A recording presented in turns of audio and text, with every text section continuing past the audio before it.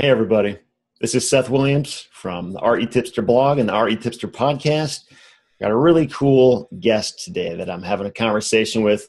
This guy is actually a friend of mine who I've known for several years now in several different contexts. His name is Rob Hughes, and Rob is a certified StoryBrand guide, among other things. But Rob, he introduced me to something called StoryBrand this past year, which has really had a huge impact on me, just the way I see my business and my marketing efforts, just the way I think about it and approach it. And it's something that I think can be used in pretty much any business on any level. And today we're going to talk just a little bit about, what StoryBrand is, what it's all about, how it can potentially help you, and I guess more specifically, how it can apply to the world of real estate professionals and real estate investors. So Rob, how you doing? Yeah, good, Seth. Hey, it's a pleasure to be with you here on the podcast, on the video here. Pleasure to speak with your group as well. So thank you. Awesome. Yeah, thanks for taking the time. Appreciate it. So just to kick this off, I'm wondering, if in a minute or two or however long it takes, can you just explain the essence of what you do? What is StoryBrand? Yeah. Why is it important? How does this all work? Yeah, well, my role with StoryBrand, I'm a certified StoryBrand guide, and essentially that functions as a marketing agency, so to speak, that helps partner with people to fully implement their investment made in StoryBrand. So I guess, beyond my role, what is StoryBrand? What's this story-based marketing? If you pick up an entrepreneur magazine or some business magazine, you don't have to flip too many pages into it to see story is becoming an increasingly hot topic in the area of advertising, marketing, and clear messaging. StoryBrand has really leveraged some powerful tools that can really help clarify a business's message so that customers know how to engage with them even more. And ultimately, that translates into higher sales and higher revenue for the company. Yeah, and this is something that I have actually noticed with a number of the different bloggers and YouTubers and podcasters that I follow. I've really noticed it for years, and I've heard people talking about the importance of using stories to communicate your message. Yeah. And it's one of those things where, when I hear a good story, even if it's just a minute long or something like that, I recognize it and it totally works and it catches my attention. But something that I have struggled with is how do I replicate that? Is there some kind of formula that I have to use to take whatever my message is and craft it into a story and, reproduce that? And for the longest time, I could not figure out how to do it. I didn't get how people were doing that just on the spot. And that was one of the big eye openers for me when I, read the book. What is it called? StoryBrand, or Building a StoryBrand. Building a StoryBrand. That's right. Which is by an author named Donald Miller, and he's written a number of other books. Great author, has great writing, and really this whole StoryBrand concept that he, put together, it makes a lot of sense and does a really good job of explaining how it works. But really, it wasn't until I read that book and went through his online course that it really started to make sense. I sort of figured out, so that's how you craft things into a story and make it sound compelling and interesting. That's right. There is a very specific formula that works across the board. You can apply it to pretty much anything, and you can see this in the Hollywood movie industry, books and stories. Yep. There is definitely certain elements that are required in a very good story, and he explains that really well. Yeah, and perhaps maybe we can kind of go over some of those with your audience here today. I mean, the essence of story, first of all, when you hear the word story, many of you think, once upon a time style stories. We're really not talking about that.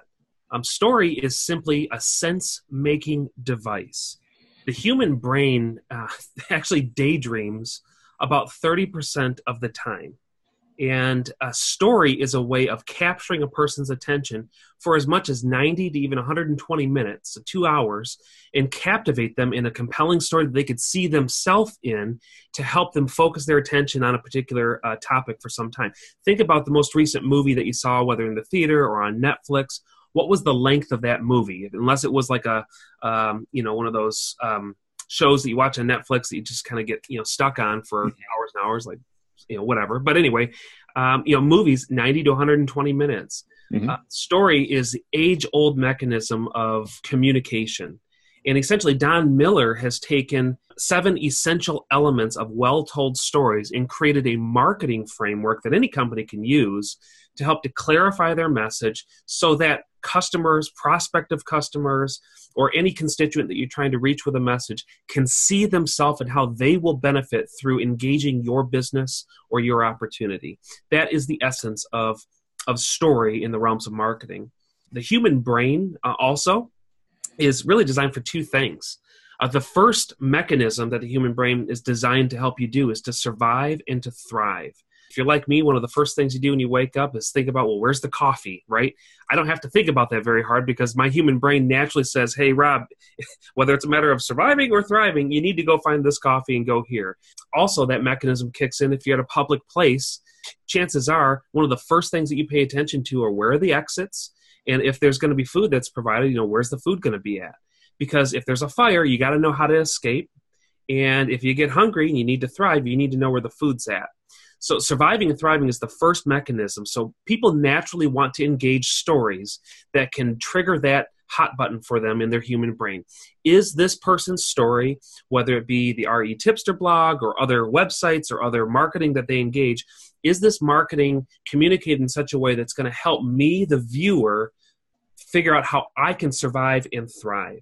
Okay, so that's the kind of the first test of a well-told marketing story. Mm-hmm. The second test of a well-told marketing story is if it's done clearly and concisely, the fewest amount of calories. Seth, you're a blogger. So how many hours or minutes would you say it takes you to write your average blog post? Oh, man. I'd say at a minimum 4 hours. On average, more like 8 hours per blog post. So 4 to 8 hours. And after the 4 to 8 hour experience of just using your brain and your fingers to type, are you exhausted ever on the back end of that? Sometimes. Yeah, it can be. So if authors who sit down and write books, or if you do any kind of thought-intensive work, even though you're just using your brain is constantly blowtorching those calories. And when you're using your brain to really try to figure things out and to think in a way that creates clarity for others, it can really take a lot of calories to be consumed in that. So in essence, what we're trying to do is say, hey, we want to help people survive and thrive in the quickest method possible, the quickest and clearest and concise message that we can get them to conserve calories. Mm-hmm. Case in point, I'm not here to advocate a political affiliation whatsoever, but I'm here to tell you that the majority of your listeners will probably be able to answer the following question. What was Donald Trump's campaign speech? What was his slogan? You want me to answer that right now? Yeah, give it a try. I believe it's Make America Great Again. Is that what it was? Ding. If you have a little bell, you should make a little bell icon pop up. That's correct, right? Yeah, sure. Make America Great Again. Question. What was Hillary Clinton's? Exactly. I don't know. Yeah, I'm not sure. What was Barack Obama's 5 years ago? Was it Change or something like that? Or Change we can believe in. Yeah. Does that ring a bell? Yeah. What was John McCain's? We don't remember. Yeah. Change we can believe in. That connects to my survive and thrive mechanism. It's simple. It's portable. It's low calorie consumption. Make America Great Again. That connects to my survive thrive mechanism. It's simple. Is it an elaborate plan? Absolutely not. And many will debate that probably through the entire term of our current presidency. However, it's a portable statement, low calories, survive and thrive. People can carry it with them. That's the effective use of a message statement like that. Mm-hmm. So my hope today is that we'll equip your viewers and listeners with some of these tools to be able to craft a great message that they may have in a way that people actually want to listen to, and more importantly, can carry with them and to be an advocate for their organization or company or business. Yeah, no. When you're talking about like those slogans and things like that, like one of the first things that comes to my mind when I think of that stuff is like my website. I know, like, for example, I'm using WordPress for my buying site, and the theme that I have, like, it makes room for a big, bold statement right when somebody lands on the page. So, basically only enough room to fit in like one, maybe two short sentences. And I've seen other websites where you land on it and it's just like chaos. Like there's just stuff all over the place. There's pictures, there's words, like you don't really know what to look at first. Yep. It's one of those things where like, what is it Donald Miller says? If you confuse, you lose. Like if you don't really make it clear what you do, what you can offer, and people are gone. Like you really have to dumb it down and simplify it, right? That's exactly. You've read the book. If you confuse, you lose. Noise, all of those different distractions truly is kind of the enemy that the StoryBrand methodology and toolkit is there to solve. So we try to help cut through that noise. And actually, you bring up websites, any branding and marketing collateral that you end up using, whether it be email campaigns, websites, sales letters, even hopefully today we'll have some chance to talk about a transitional call to action, some lead generating asset that you can load to your website that entices people who are interested in your message to raise their hand and say, I'm here in exchange for value. All of that can be crafted leveraging the powerful tool that is Story. Absolutely. Yeah. Okay. So, I mean, there's a couple different directions we could go with this. Like one thing that comes to mind, you actually did this for me the first time you were ever explaining what StoryBrand was all about. You basically gave me an example of how, the average person talks about their company or their profession in a way that's ineffective, like the way that most people do it. And then you sort of flipped the script and you told me the exact same thing using the StoryBrand framework. Yeah. Like there was an unmistakable difference between the two. When you did it the right way through StoryBrand, like I was hooked. Like I had to listen to what you were saying. I wonder, do you have any examples off the top of your head? Like how would you do it ineffectively and how would you do it effectively when you explain this thing? Man, absolutely yes.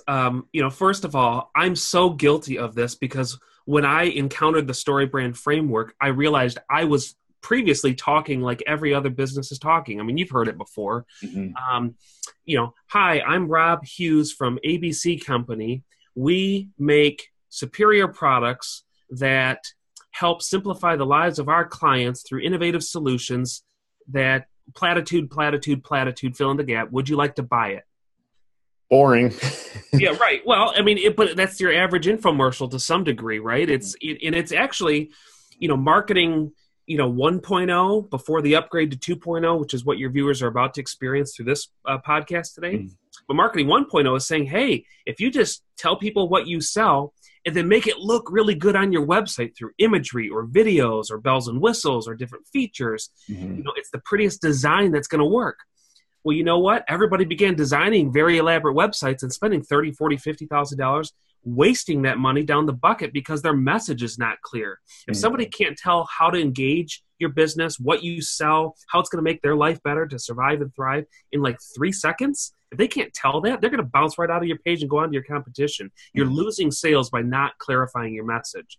So again, the contrast, ABC Company, we make maybe for your, let's use like a realtor. At ABC Real Estate, we believe that our expertise over the last 30 years is your greatest asset when you sell your next property. List with us, and we do this, and this for marketing, and we're going to try to get you the highest value for your home. Great. Any realtor could say that. A story branded realtor, if somebody kind of pivots that message, they try to make the story about the client and less about ABC Company. So it might sound something like this. At ABC Company, we recognize how hard it can be to sell a property that you raised your family in over the last 15 years. It can also feel quite intimidating to try to buy your next property in a market that may be at the peak of its price point. And that's why we've helped hundreds of families just like yours discover the perfect time to sell and list their property and how to maximize the value of their next purchase through our 1-2-3 online maximizer tool, let's say. So visit our website, enter some 3 easy data points so that you can understand when the right time to sell your property is and what opportunities exist that you can maximize for that next purchase. So don't waste your money on your next real estate transaction. Instead, feel really confident about your next purchase by using this tool. So that story is a very different story than come here and buy this. That story is more like, hey, I'm recognizing what's keeping you up at night, how you're feeling about that. I'm providing a transitional tool that's not necessarily jumping right into the sale that you can engage to help alleviate some of those issues. And now all of a sudden there's inbound leads. And who do you think is going to contact ABC Real Estate, by the way, and access that tool? It's going to be people who have properties that they want to list. Mm-hmm. So it creates a more natural conversation as well in the entire business transaction. So that's just kind of an example. I don't know, does that help a little bit? Yeah, it does. I mean, it kind of reminds me, I remember when I was in college, we were taking marketing classes, kind of looking at the contrast between commercials and like newspaper ads for products back in the 20s and 30s and 40s, how, a lot of products, the way they would advertise it is like, look how great this product is. It's the best. Like, take this kind of medicine and it's the best option on the market, type like that. Yeah. But now it's like, I think effective commercials and ads, I mean, they are focusing on an aspirational identity of their customer. Like, who does their customer want to be? Like, what is their ideal life? And sort of just like creating this picture that, most people in that position are going to want, and associating that picture with, being the result of using their product or their service or whatever it happens to be. Do you agree with that? Yeah, absolutely. Yeah. So, I mean, the elements of a well-told story, if your listeners are listening to this, then maybe they want to take some notes in this section right here, because I'm going to give you 3 easy steps, a 3-part framework, just to amplifying your ability to connect with your viewership or customer base. Okay. The first step in a well-told story is to understand, well, really, with those that I'm trying to reach, what problem is preventing them from living or experiencing what they want? So in the case of a realtor, they may be trying to reach sellers that want to sell their homes. Mm-hmm. Well, the problem for them that they're experiencing is that they're not sure when the right time to sell is. The market's been kind of fluctuating all over the place. They're just unsure of themselves. Okay. So the first step, of course, is to find fluctuating markets and I feel unsure. That's the problem that my customer is trying to solve. The next step is to say, what is the solution or the product that I bring, the service or product that I bring that solves that problem? So in the case of the ABC company, it could be the online maximizer tool that helps them understand when to sell and when to buy. So again, step 2 is the solution. What am I providing in that? Step 3 then is, what is their aspirational identity? Who will they become on the back end of this? What does success look like on the back end of implementing this tool?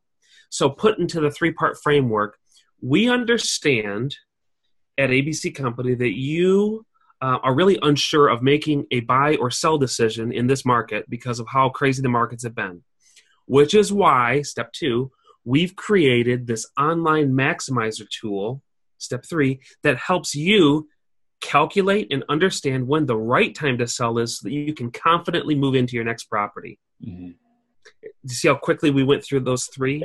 Yeah, so step 1, the problem. Step 2, the solution. And step 3, what does success look like after you've implemented this solution? Mm-hmm. Simply telling that as a pivot. It's a pivot away from, look at ABC Company, we are the solution, we're the hero for you.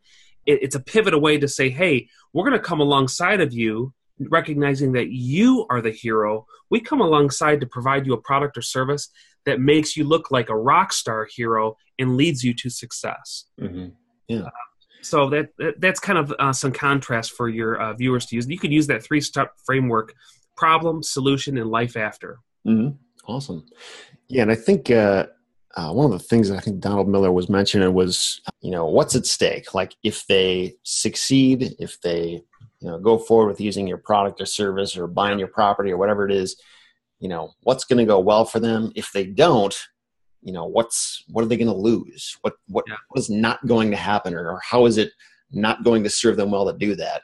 Yeah. And not necessarily like clubbing them over the head with fear tactics or anything, but just like making them aware. Can you talk a little bit about that? Yeah. I mean, think about any good story that you've encountered, whether it be through a movie or a novel or otherwise.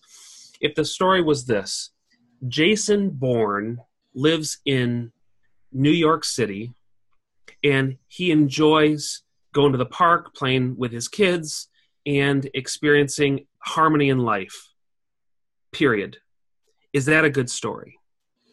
Just the success outcome, only the sugar in the recipe. Yeah, really. But if the story is Jason Bourne once had a harmonious life, but his child was abducted. So Jason went on a journey to rescue his daughter so that he could come back and successfully live, play at the park, and have a harmonious life afterwards. Now the contrast has entered in. So any good story has the possibility of ending in failure, but you don't, like I like what you say, you don't club them over the head with it. You don't hang out there. You position your product or service or solution to be a failure preventative and hopefully lead them toward a successful future. So in the StoryBrand realms, we like to say it's like failure is like salt in the cookie dough. If you've made cookie dough, you know you use about like a quarter teaspoon, a half teaspoon of salt, but you don't use a whole cup of it like you do sugar. So just a little bit of salt provides that contrast so that the successful outcome has even more potency and resonates even deeper with the audience that you're trying to reach. Yeah, that makes sense. I've been, since I was introduced to StoryBrand and figuring out the whole formula that he uses, I've sort of been just playing around with it for fun. When I put my 3-year-old daughter to bed these days, I'll read her one storybook, like this from, Curious George or something like that. And then I will read her a story from my head this is harder than it sounds. I literally like make up a story on the spot, like no preparation. It's just like, as I go, I make up a story, which by the way, I could never do if I didn't have the StoryBrand framework, but because I elements that go into it. Well, you could, but I don't think she'd have much interest in it. Well, that's just it though. I don't know. That's just it.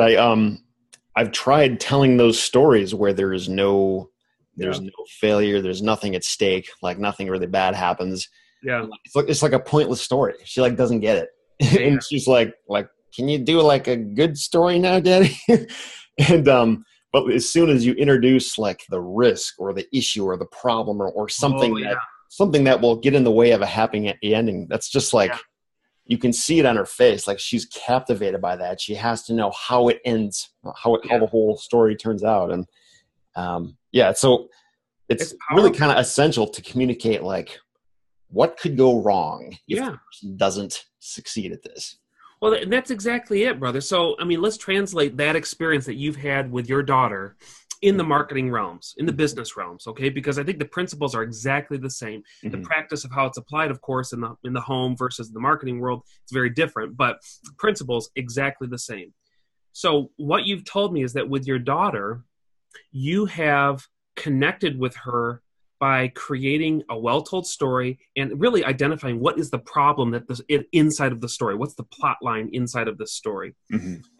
Customers, prospects, leads, potentials, for whatever business your viewers are in, they want to know that you get what's going on inside of them. They want to know that Seth gets it, or whoever your viewer is. They want to know if your business gets them, understands them. Yeah. And probably the quickest way to position yourself as somebody who understands them is to identify with them what is keeping them up at night. What really is their problem? So, for instance, if you've got a real estate wholesaler, that's brokering deals, and they recognize that they're trying to reach potential sellers that maybe have no idea what a broker does, has no idea what a wholesale transaction, broker transaction is, and it kind of intimidates them. If they can just say that, just simply say that somewhere in the marketing of, hey, we recognize at ABC Real Estate Brokering that it can feel really unsure, uncertain to engage a brokered transaction. You probably have a lot of doubts. In fact, that's exactly why, again, problem.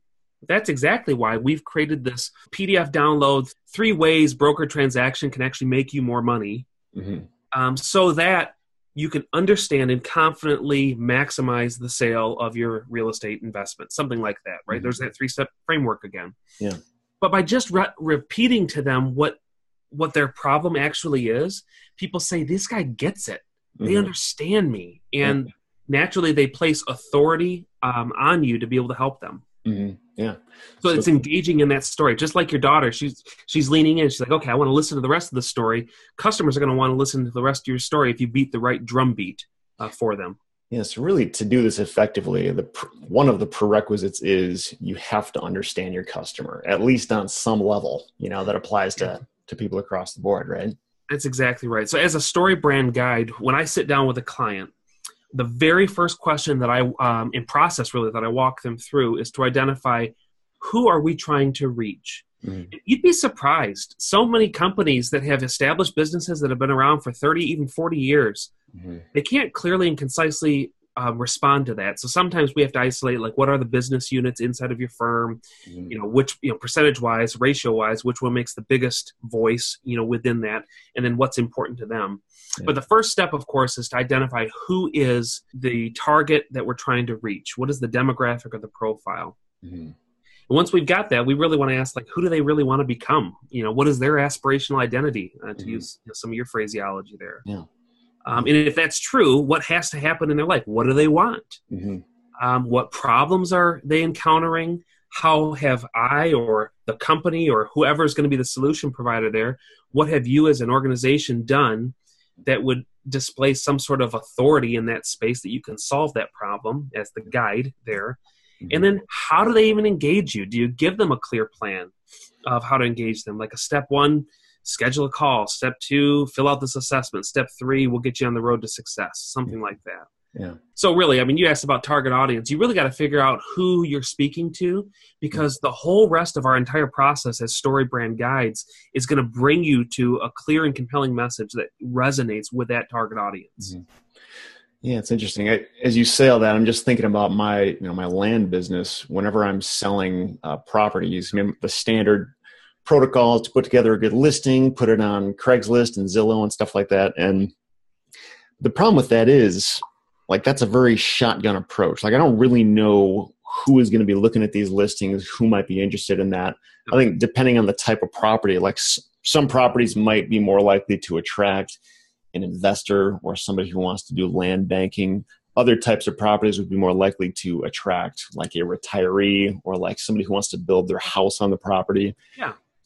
Others might attract builders, things like that. So, if possible, based on the type of property I'm selling, try to like target who do I think is going to buy this and how can I talk to them specifically to be more effective, rather than just being like, this is a great property because of these reasons. Instead, like, understand, say if I'm trying to sell to a builder, like, understand, what do builders deal with? Like, what keeps them up at night? What is like the biggest pain for them? Mm-hmm. For example, like the cost of the land that goes into building a spec house. Like, highlight the costs of buying land at retail value and how much that will sabotage their potential profit, and how this can make all the difference in the world and multiply what otherwise would be just a normal profit, make it much more profitable for them, that kind of thing. Am I on the right track with that?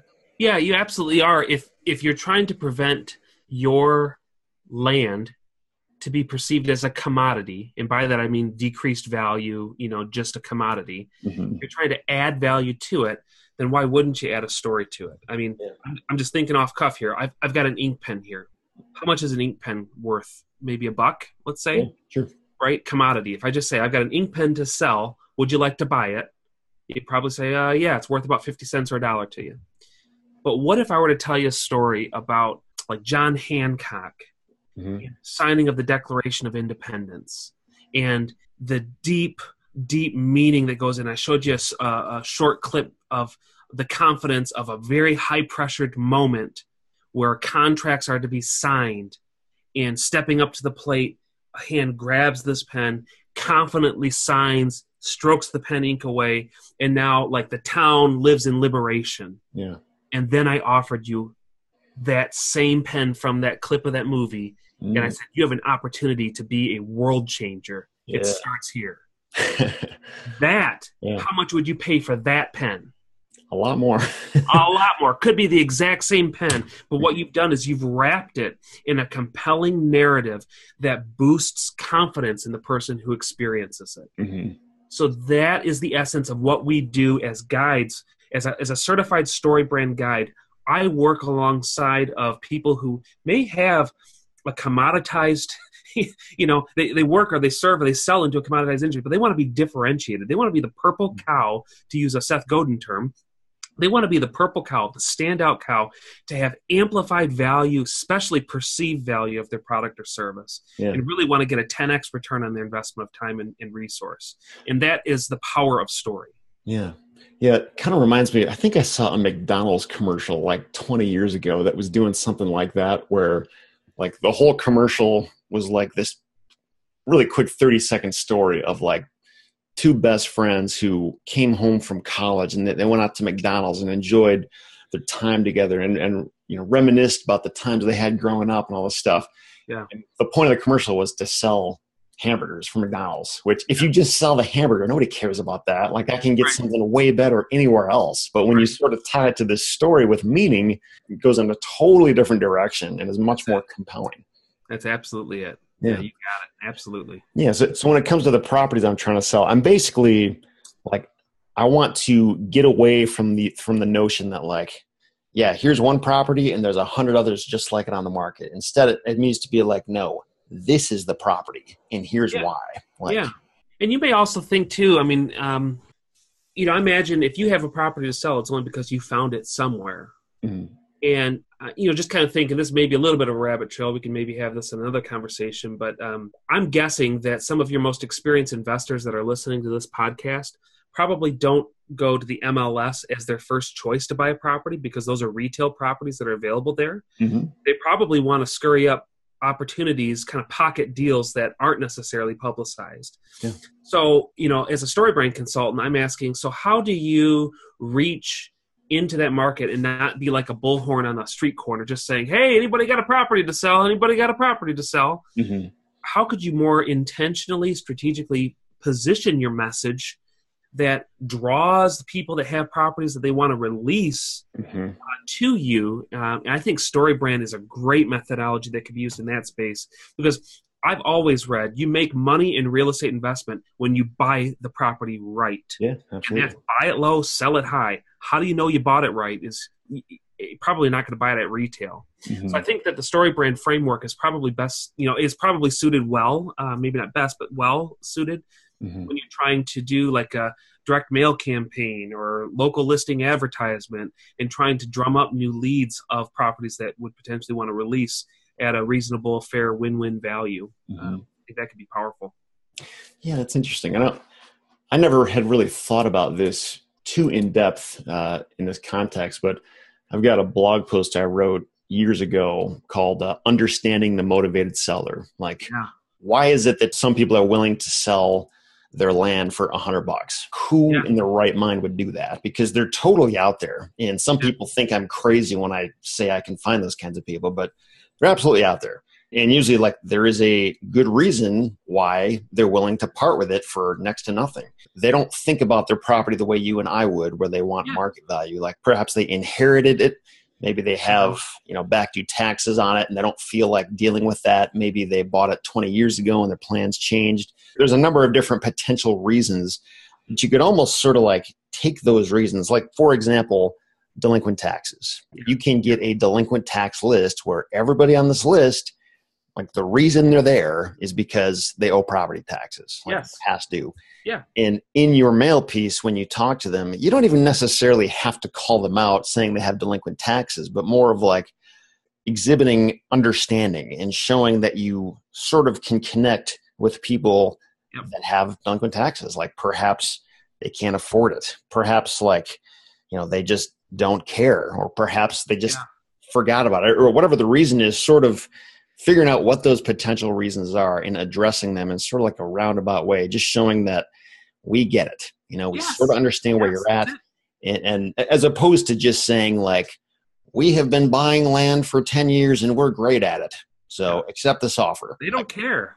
Yeah. All they care is that they don't like the tax man calling them. For sure. And they don't like the pink letters showing up and the blue letters showing up and all that. So problem, they don't, tax foreclosed property is eminent for them, and doggone it, it's just inconvenient to go through all that. Solution, we buy properties, but quickly pivot to what's success look like after that, so that you can get your life back in order and go back to the things that you really enjoy, spending time with your family or working or, whatever else you would do in the time that you're currently spending running around trying to stay away from the tax guy. So Would you say like in an introductory letter to those kinds of people, is it better to like have several paragraphs explaining who you are and what you do, or is it better to have like 2 or 3 sentences, like getting right to the point? Yeah, that's a good question. I'd have to probably give that a bit of thought. Initially, I'm thinking like, are you going to send a whole letter or postcards or what? Well, I know there's a number of different ways you can do it. Yeah. I mean, one way is to do a really small yellow postcard. This is how I did it for several years when I was getting started, which really only has room for like, a paragraph, maybe 2. Yeah.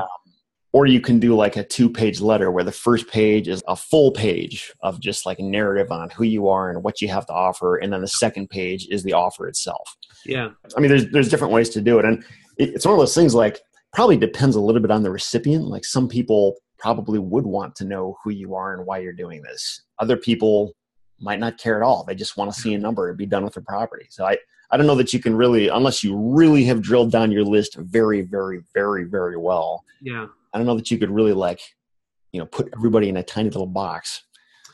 It's interesting because I'm not a land investor like what you are. I have, some investment real estate, but it's not from the raw land, perspective. So I know you've got, a good bit of experience. I think you've got some other properties too, some duplexes and so on. But at any rate, I think about it from a StoryBrand perspective. So if you're asking me, Rob, what would you do from a StoryBrand perspective to drum up new opportunities? What I'd probably do is create a pinch page, a landing page that is all about solving the tax foreclosure issue. And my direct mail piece would probably not actually be about buying your property. It'd probably be about download this free guide, 3 mistakes people entering tax foreclosure on the property usually make and how you can prevent them. I'd probably make some sort of a lead generating hook, digital asset in exchange for contact information from that person. And it might be simple like a first name email address, or it might say that's the first page of the form. The second page is, well, what city is your property located in, or something like that. But I would make it a real simple exchange. And then I would start using that list through, as a StoryBrand guide, we have a 5-part email sequencing that we walk people through that basically brings a cold lead to a warm lead, or a cold suspect to a warm lead. So basically it's not you trying to sell to them why you should buy the property. It's them walking to you. And again, back to that pen analogy, they're going to perceive that you get it. You understand you're entering into their story, and they are compelled to want to release their property to you in order to avoid some of these pitfalls that you can prevent them from going down. So I'd probably make it more of a magnet draw thing than but I mean, that's a matter of semantics. Your original question, I guess, was about, would you make it paragraphs or short statements? My guess is that most people, when they see a paragraph, probably would toss out, a letter firsthand. So probably the first shot for me would be postcard, like what you've been doing, and make it real short, real concise. And if you really felt good about it, follow up with a snail mail, letter campaign. Yeah, interesting. I actually saw, it's kind of a side note. I'd never seen this before, but our local state representative, he sent out this mail campaign, and we got it in our mailbox. I've never seen anything like it. It was almost like a blog post in the form of like a 2-page, almost like a book, and you fold it up. And the whole mail piece was to just tell people how they can appeal their property taxes. If they feel like their property taxes are too high, what steps they have to go through to get their property taxes lowered. And like, there's no agenda. He's not telling us to do anything. It's like literally just helpful if you're in that situation. But like, I'll tell you, none of his competitors have ever done that I've ever seen. Yeah. When it comes time to vote, I'm going to think, oh yeah, this guy was really helpful. Like he helped me and totally didn't need to, like just out of the goodness of his heart. And whether I needed it or not, like it was just kind of interesting information that nobody else brought to the table. And I just thought that was kind of a smart way to, get on people's good side. Yeah. And I don't know if that really applies to StoryBrand particularly or not, but was there a problem? Maybe you didn't even know that you had this as a problem, but he planted the seed of doubt in your mind. Like, am I paying too much? That's really the problem. Never pay too much for property taxes. How did he scratch that itch without dragging you through a problem? Yeah. Well, he said, here, find out if you're paying too much, or how to renegotiate that. Yeah. Appeal. No way. Especially like coming from somebody who is in the government telling me how I can pay the government less money. That's a pretty strong statement, especially coming from him, that like he's on my side. Like he cares about what's best for me, not what's best for him and the government that he works for. And like right there, like I trust that guy because he didn't have to do that. And he like went out of his way to do what's best for me. So it's kind of cool. So brilliant. Let's keep this analogy going. So he helped you create a problem that you didn't even know existed. I'm paying too much for property taxes. You told me the next time that you vote, step 2, what's the solution you're voting for? This representative. Yeah. And you're telling me now what life will look like after that. Like he's here to help us. He's here to make my life better, survive and thrive. So whether he recognized that the StoryBrand principles are inside of this whole tool that he sent out to you or not, I don't know. But all 3 of those elements are addressed in a powerful way. So it doesn't necessarily have to be an overt, explicit, I'm telling you what your problem is, I'm telling you what the solution, I'm telling you what your life is going to be like. As long as you hit those 3 bells or those 3 strums on the guitar, those 3 piano keys, it's going to be beautiful music. And people are going to want to lean into that and listen to it. Now, I know we were talking a while back and you were telling me about the trigger word imagine. Yes. Like how that can be really powerful. Can you expand on that a little bit for the people who are listening? Yeah. So here's your pro tip, audience. So any kind of marketing, messaging, the only reason we're even here talking about this is to help guide prospects, customers, to some sort of a decision, some sort of a narrative, joining a story so that they can make a choice of whether or not to do business with you. In human linguistics, psychology, just using the word imagine is one of the most powerful tools. Because listen here. So those of you on the podcast listening to this, okay, imagine a brown dog sitting on a lake shore lapping up water as it comes up in waves. Instantly, right now, every one of you listening to this thought about a brown dog sitting on a lakeshore, lapping up water as the waves came up. Using words, I put an image in every listener's mind just by saying the word imagine. Why this is such a powerful tool, it should never, ever be used in manipulation. I certainly don't want to advocate that. Get out of my head. But the powerful word imagine, especially if we hang right out after imagine with that aspirational identity. So, for instance, imagine what life will feel like when the tax man no longer is calling your phone at all hours of the night because your property is about to erode away because of taxes and be foreclosed upon. Or imagine what it will feel like to confidently know that you made a wise real estate transaction. Imagine what it'll feel like to have more residual income from your investments than you ever made in a W-2 ever before. Imagine. It basically puts people into a frame of mind where they're like thinking, what will it feel like? It gets them inspired. It's a vision kind of statement of sort. It's a very powerful tool. And if you can associate that with an aspirational identity that connects with them, who they want to become as a result of engaging your brand or your business, it could be a powerful motivational tool to kind of wake them up to lean into the story. See, each element of telling the story is only there to give, basically so that they give you permission to tell them more, so that they lean in deeper into it. And starting off like your postcard idea, just with an imagine statement could be powerful. Yeah, like imagine having cash in your bank account instead of the burden of an unwanted property. Or imagine. Yeah, that's good, man. I like that. That's really cool. Who's going to connect with that? Are people that have those desires. It's a great value statement. Yeah. Now, I know selfishly, since I have you, I'm going to run this past you, see if you have any ideas. One of the things that has long been sort of difficult for me is in the cases when I'm trying to wholesale land, and I'll just explain quick what I mean by that. Say if there's a property that, I can make an offer on it, the seller will accept it. It's a good deal, but I either don't have the cash to purchase it, or I don't want to I just don't want to tie up my money in that particular property. Maybe it's like instead of 10% of market value, the person is willing to sell it for 40% of market value or something like that. So it's still a good deal, but I don't want to put that much of my funds into it. But, since it's a good deal, I know that there's almost certainly somebody else out there who would be happy to have that. So one of the strategies you can follow is wholesaling, where you basically put the property under contract. So you sign a purchase agreement between myself and the seller.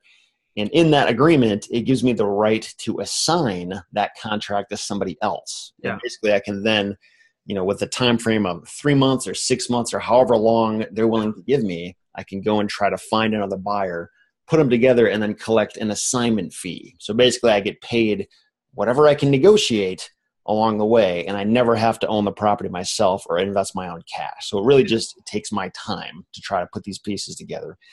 And as you can tell, I just took 2 minutes to explain all that. And when I try to explain that to a seller, understandably, a lot of them just get confused. Either they don't get it or they don't want to hassle with that. They're just no. No. Either you buy it cash right now or we're not doing this. And I understand that. I really do. I just sold my house, and somebody had called me trying to offer me the same thing, and I didn't want to do it. So I understand that. But what would be a way to explain that process simply in a way that keeps the person on the hook and doesn't just make them automatically shut down and say no because it's a little bit more complex than usual? What's a more effective way to convey that whole process? Yeah, man, you got my mind just turning here, Seth. So what I heard you saying was you're the wholesaler.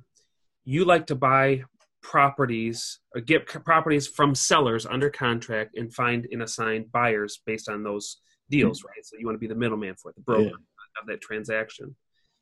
But I heard you explaining that process to me, which is great, like you would be explaining it to a seller. Mm-hmm.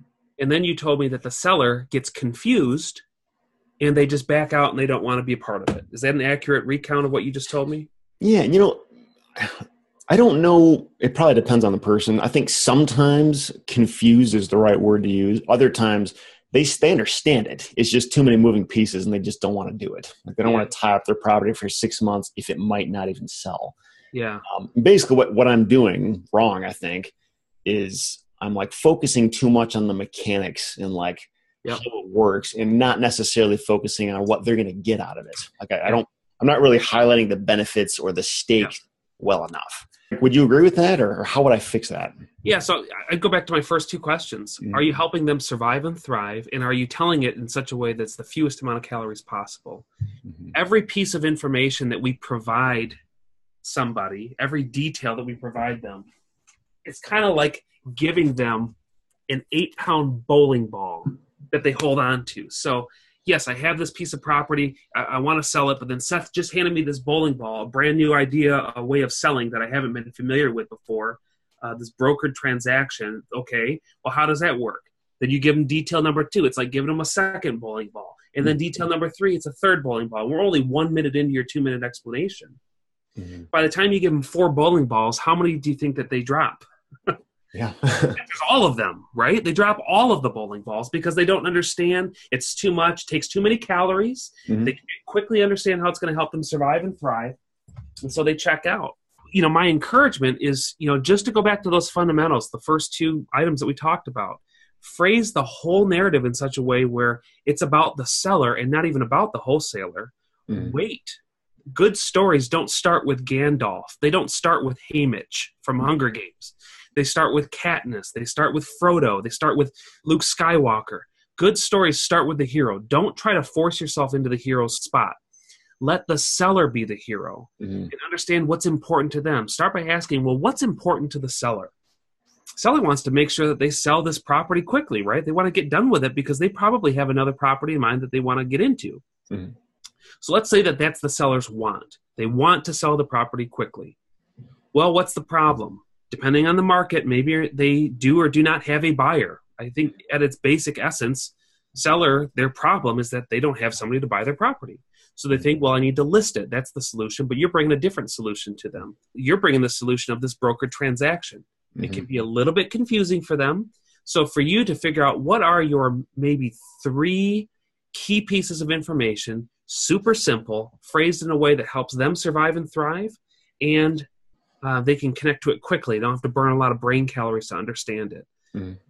I think if you could package the information to that seller in such a way where it's clear and concise, step 1, step 2, step 3, there may be 50 more steps later on, but step 1, step 2, and step 3 are easy and portable. It's the Make America Great Again statement that they can connect to.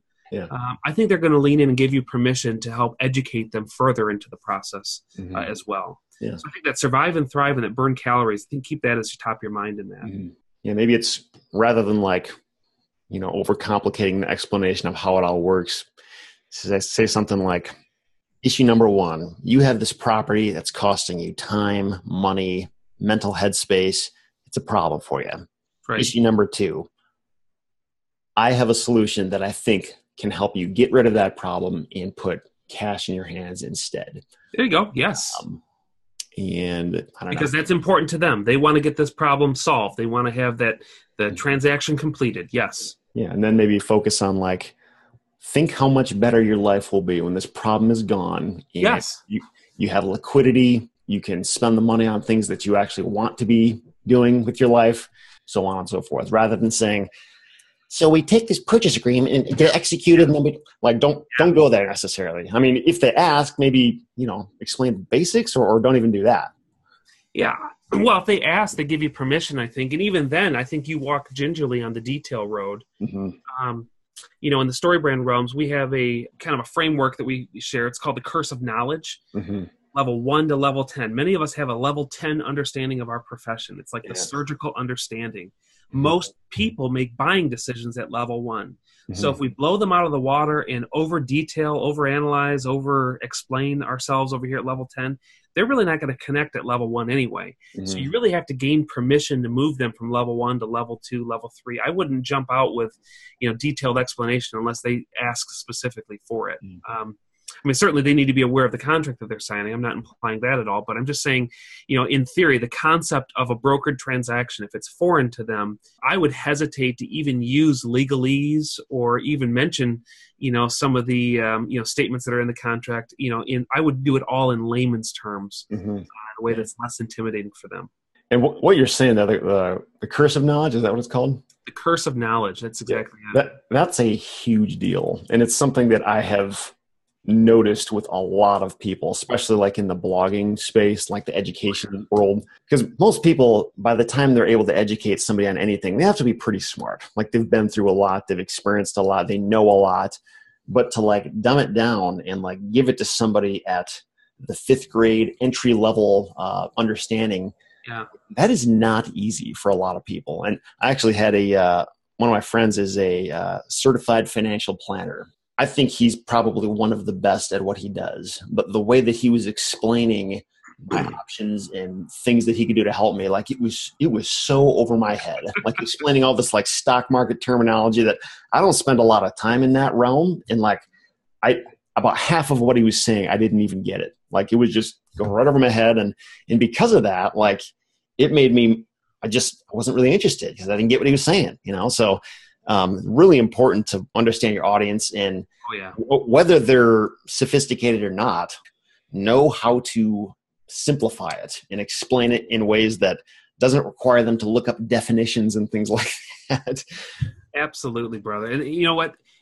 You're spot on that most people that have that level 10 understanding, they do have a hard time toggling down. It's almost like they're so close staring at the tree that they have a hard time seeing the whole perspective of the forest. And that's where me as a certified StoryBrand guide, I come alongside clients to help them gain that perspective from the outside. Even today, land investing and some of the things that you're involved in, I'm an outsider in. So I haven't been cursed by the knowledge of having such a close understanding of those. To provide perspective, to step a little bit away and to say, you know what, think about this from the perspective of the user, the client, the customer. What kind of questions, what kind of issues are they facing? And how can we phrase this in such a way where it's absolutely accurate to the product or service that you're trying to provide, but it doesn't blow them out of the water with so much knowledge that they feel like it's too many calories for me to understand this, so I'm just going to tune it out. Yeah. Well, I really appreciate your time, Rob, a lot. There's a lot here. Kind of just scratch the surface. There's so much to learn, and like it's extremely powerful if you can harness even part of this. Like it has totally changed the way that I look at the messages that I'm putting out into the world, even on a personal level. Just like as I explain different concepts to people, like I just have a better set of tools to do that now. So I would totally recommend, at the very least, checking out, Don Miller's books, Building a Story Brand. I'll link to it in the show notes for this episode. And Don Miller also has an online course, like a workshop. Yes. Which Rob's got an affiliate link for that. I'll link up to it. It's at REtipster.com/StoryBrand course. And Rob does get a small commission from that, just so everybody's aware. But it is a fantastic learning tool. I've been through it, and it's very, very powerful stuff. And Rob, you have a website. If people want to learn more about you or get a hold of you for any reason, how can they contact you? Yeah, that's right. My website is hughesguide.com. So HUGHES guide.com. There's information over there, resources that could be of service to you. One thing I'll say about the online workshop that's going to be linked in your show notes there, Seth. A lot of people say, the idea of creating a message that helps my clients engage is compelling. How do I actually go about doing that in my business? And for those that enter this online workshop, you will leave the workshop with a clarified message. On the other side of that workshop login, you're going to see a downloadable workbook and sessions that Don Miller himself actually walks you through the creation of your clarified message. So everything that we've talked about today and a ton more of step-by-step process is on the other side of that. And I would strongly recommend anybody who's looking to create a message that helps more business engage with their business, more clients come in to engage their business. They're going to increase revenue by clarifying their message and applying those principles. Yeah, and I think first time you introduced me to this, Rob, I think it's actually free to check out the actual brand script, where it basically helps you understand. It's like a question and answer process where you kind of just like helps you organize your thoughts based on whatever your product or service is or whatever it is you're bringing to the market. You can identify, I think there's 7 different things in terms of what goes into the story and how you put that together. And it was super helpful for me.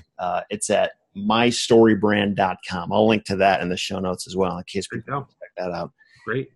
At the very least, give that a whirl. See if that helps you come up with a more clarified story for your brand and your business. That's right. Cool. Well, Rob, anything else you want to share before we wrap this up? Just, let me close with this. A lot of people, a lot of companies waste a ton of money on marketing. Mm-hmm. Remember that adage that you said, if you confuse, you lose. Noise truly is the enemy that we're trying to fight against and to clarify your message. So people are wasting a ton of money on marketing. It doesn't have to be that way. Engage the StoryBrand framework, clarify your message, and see sales and revenue increase. And if you need some help along the way, that's my role as a certified StoryBrand guide, is to come alongside and to walk with you through that journey to make sure that you really maximize your StoryBrand investment. So again, you can check me out over at hughesguide.com and fill out the contact form. We can begin that conversation if that'd be of service to you. But it's great to be with you today as well, Seth. So thank you. Awesome. Thanks again, Rob. I've known Rob for years. Can't say enough great things about him. He's a honest, straightforward, trustworthy guy, and he's meant a lot to me, just his friendship in my life. But thanks again to everybody for listening. Appreciate your interest and your time, and hopefully we'll see you again in the next video.